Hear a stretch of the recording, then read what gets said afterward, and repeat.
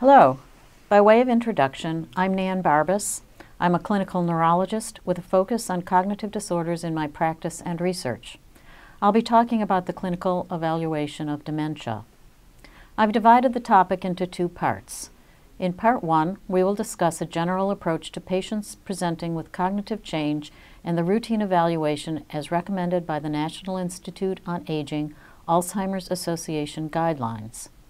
In part two, there will be a case-based discussion of symptoms and conditions that warrant more extensive testing, that labeled optional testing in the National Institute on Aging Alzheimer's Association guidelines, or NIAA for short.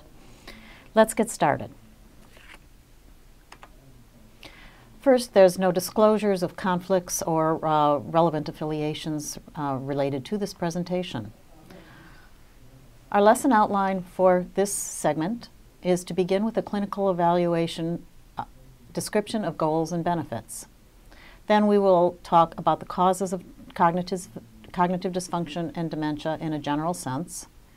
I'll be more specific, discussing the routine evaluation of cognitive impairment and dementia. There'll be a brief overview of optional testing and then a summary and references. There are a number of goals to completing clinical evaluations in individuals presenting with concerns regarding change in cognition. First of all, one needs to establish whether dementia is present. It is important to characterize the nature and severity of cognitive impairment, to determine any functional consequences of the impairment, and then to determine an etiology. There are many sources that referrals of individuals seeking evaluation for dementia come from. These may come from the patient who initiates the requests themselves. It may come from an informant, such as a caregiver, spouse, adult children, or other family members or a close friend. Sometimes referrals come from mental health care providers, such as a psychotherapist or social worker. And sometimes the courts become involved due to legal concerns. There are a number of benefits of early evaluation for cognitive concerns. Medical benefits include things like identifying a cause and arriving at a specific diagnosis so that a more precise set of recommendations, treatments, and interventions can be provided. Also, early evaluation allows for reduced morbidity of reversible and contributing conditions. And finally, there's a contribution to design of a personalized, comprehensive care plan when assessment is sought early. There are also psychological and social benefits of early evaluation. These include items such as respecting patient autonomy, allowing the patient to be their own individual in a stage of illness where they're able to actively engage in their own assessment and care. It permits open discussion about their prognosis, safety, risks, treatment, and research participation. It allows for communication amongst healthcare professionals and social services. It permits patients to plan for their future and promotes understanding, hope, and reassurance. I want to mention the importance of the annual wellness visit. This is a mandated requirement that came into being when the Patient Protection and Affordable Care Act of 2011 was passed. Amongst the requirements for completing an annual wellness evaluation is detection of cognitive impairment. Additional components include obtaining patients' vitals, medical and family history, reviewing medication list, medical provider list, a preventive service plan, and undertaking a depression screen at least at the time of the first wellness visit. So why is this important? We know that cognitive impairment is under-recognized in primary care in particular. Studies indicate that 27 to 81% of affected individuals go unrecognized. Early diagnosis, again, can improve the access to treatments, care plans and services, caregiver support, and opportunities for future planning. Before moving on, I'd like to review the difference between normal aging, mild cognitive impairment, and dementia. In normal aging, it's common for individuals to occasionally have loss of memory for words and names, to have slowing of their processing speed, and to have difficulty sustaining attention, especially when faced with competing environmental stimuli. But there is no functional impairment.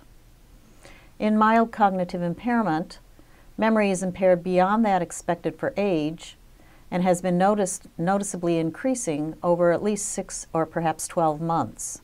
Memory impairment may not be the only cognitive function that has declined.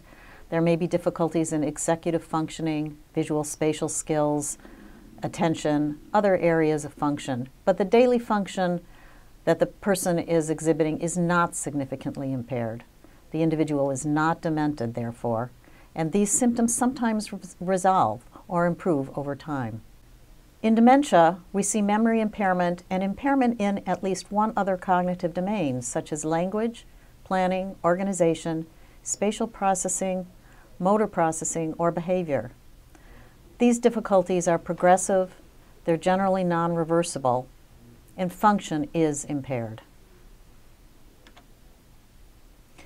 So the provider's task is to discern the different causes of cognitive dysfunction or dementia. There are many different possibilities, and here are some of the major categories that should be considered.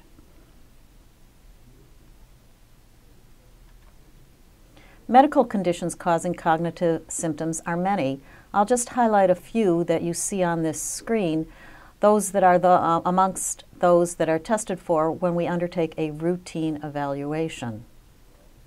Vitamin B12 deficiency, organ failure such as liver or kidney disease,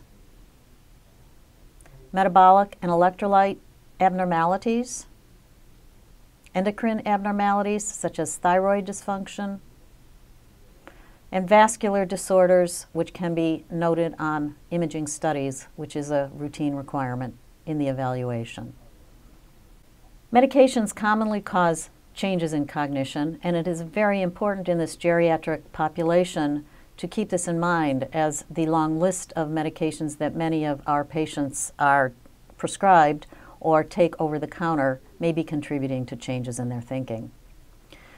Medications that should be reviewed include sedatives, hypnotics, tranquilizers, antidepressant, anxiolytics, anticholinergic medications, narcotics, and any combinations.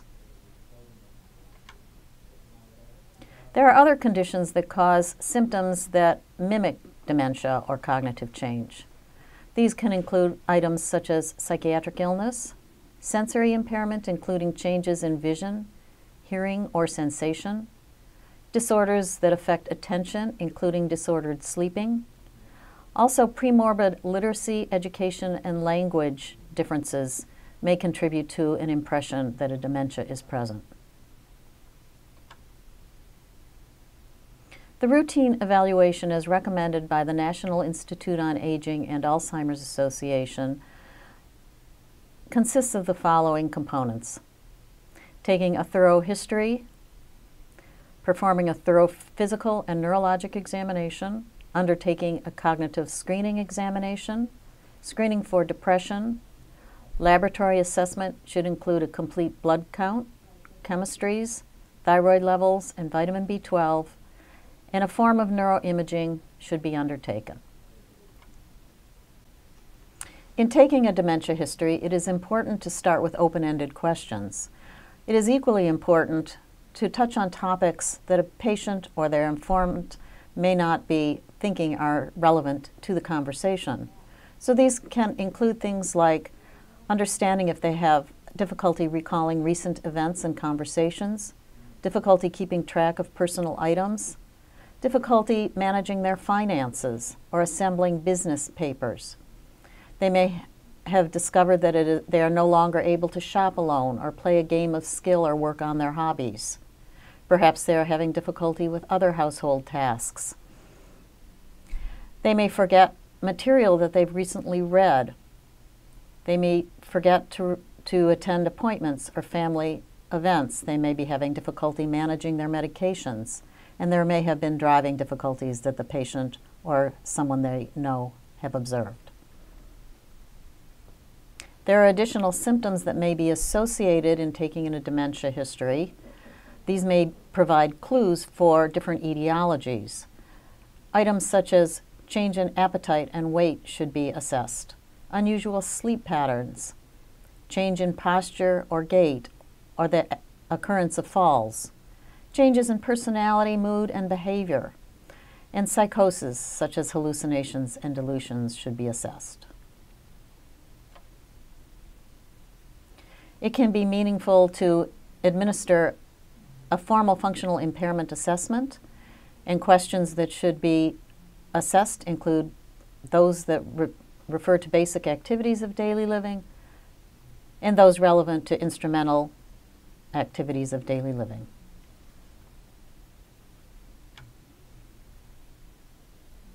I want to stress the importance of obtaining information from an informant.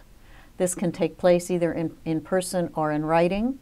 It's helpful to know that the Health Insurance Portability and Accountability Act, passed in 2003, otherwise known as HIPAA, does not disallow physicians or healthcare providers from hearing information that an informant wants to provide.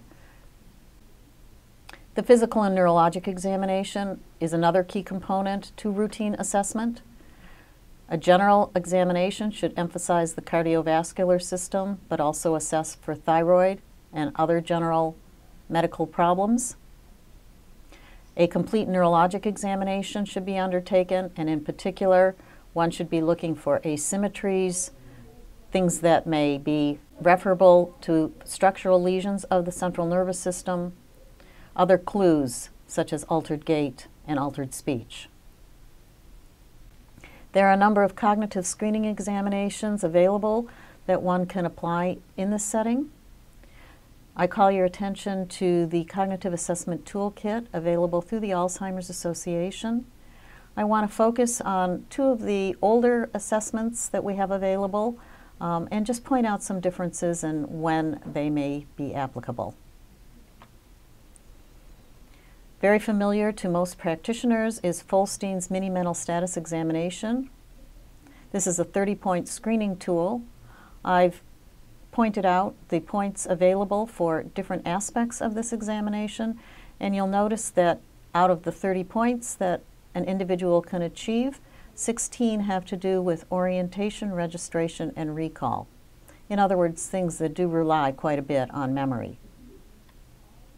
The Montreal Cognitive Assessment is also a 30-point screening tool.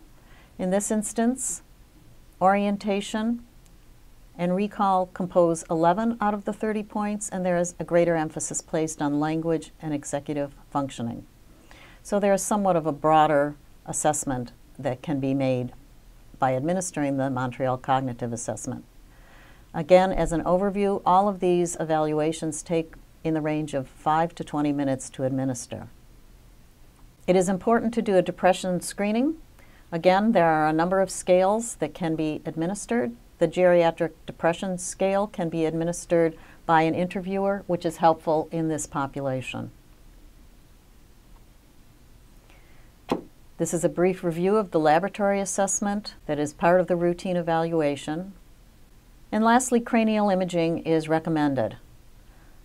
It is not specified whether a cranial CT scan or a magnetic resonant image is the image of choice.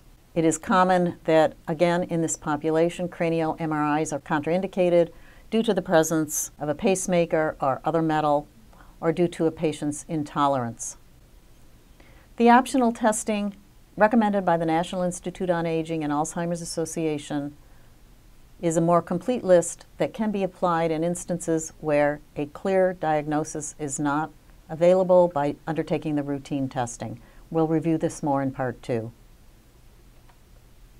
In summary, change in cognition is a common presenting symptom in physician offices and is mandated as a routine screening component for annual wellness examinations.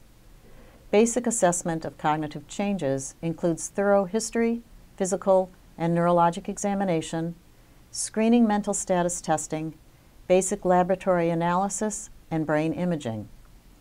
Medications and concurrent medical and psychiatric conditions often contribute to cognitive changes, and information provided by an informant can be invaluable.